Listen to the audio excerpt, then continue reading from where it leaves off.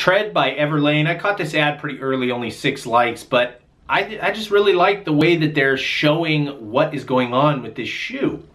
You know, the sole is 94.2% free of virgin plastic. Laces from recycled plastic bottles. Like, these are reasons that people are gonna buy this shoe, aside from the fact that they like it. It gives something to tell somebody about why they bought the shoe, and that's the lesson here, is how are you standing out? If you Google your company and look at all the other companies just like it, what is the thing that's standing out about your brand? And just because you own it, or you're the person who created it, and it's your life and you know it's the best, doesn't mean anybody else knows any of that information. This specific type of ad can do a good job of showing and sharing why your brand is different, even if it's as little a point as the shoelaces being made out of recycled plastic. That might be the thing that separates your brand just that little bit from every other brand.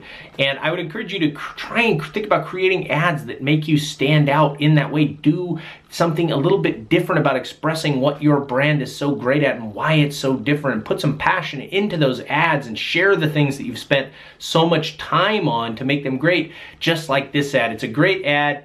I bet it's doing really well for them. My name's Bobby Dietz. Thanks for watching this ad review, and we'll see you in the next one.